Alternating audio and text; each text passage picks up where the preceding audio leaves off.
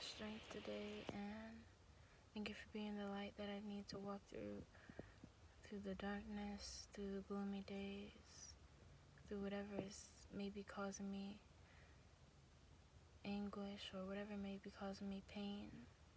Lord, you are always help. You always are a very present help in time of trouble. And when I don't know what to do, I just look unto you, Lord. And it's just so wonderful how you work in my life, Lord. You really do listen to our prayers, Lord. And it may not come at the time or the speed that we want, Lord, but you will make it happen because your word does not come back void. Lord, forgive us for not trusting in you enough, for putting our trust elsewhere, or putting our trust into people and putting our trust into places that it should not be. For if we trust in you with all things, then, what can harm us? What can hurt us?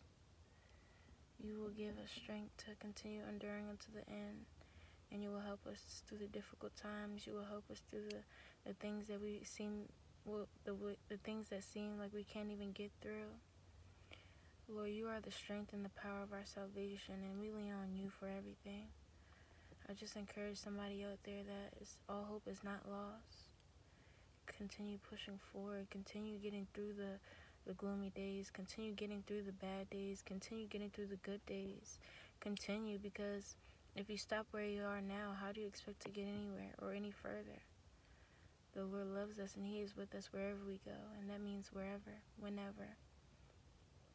Every second, minute, hour of the day, he's here. He's there. He's everywhere. And we just say glory be to God, because he is wonderful. Amen.